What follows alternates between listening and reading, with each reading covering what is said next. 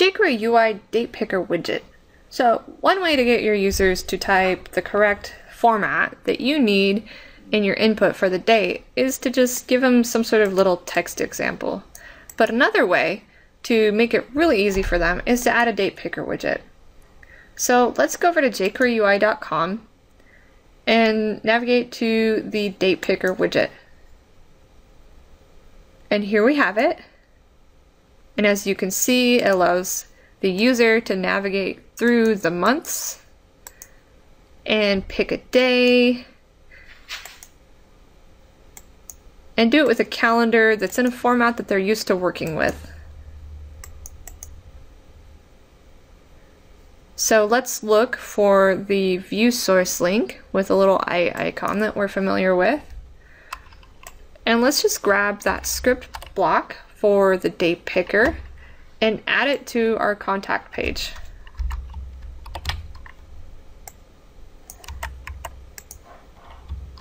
So I've got that on my contact page.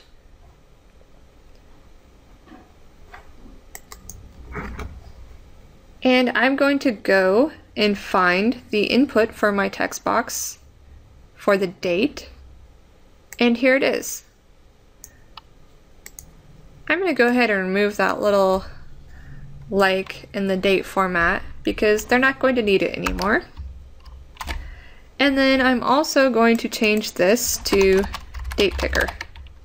So as you can see, we are saying that we want to apply the date picker widget to the element that has the date picker ID on it.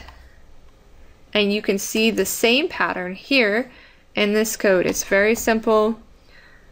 The only pattern is that it needs to be an input of type text, and we need to give it the ID of date picker.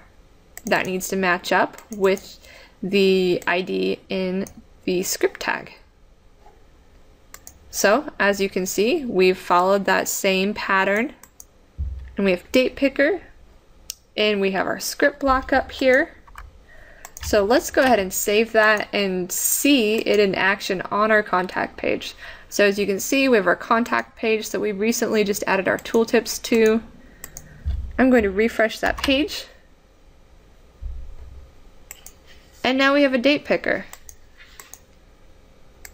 So please get back to me by August 2nd. There you have it, jQuery UI Datepicker Widget.